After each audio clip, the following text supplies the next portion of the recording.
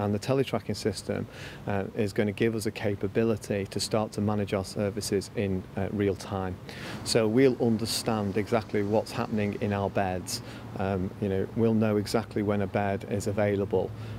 We're looking at how we can cut out the waste between turnaround times on beds, for example. So when a patient leaves a bed, they will trigger a process through using radio frequency identification tags with sensors, which will alert the bed cleaning team that that person has left the ward, has left the bed, and therefore it is ready to be cleaned and prepared for the next patient.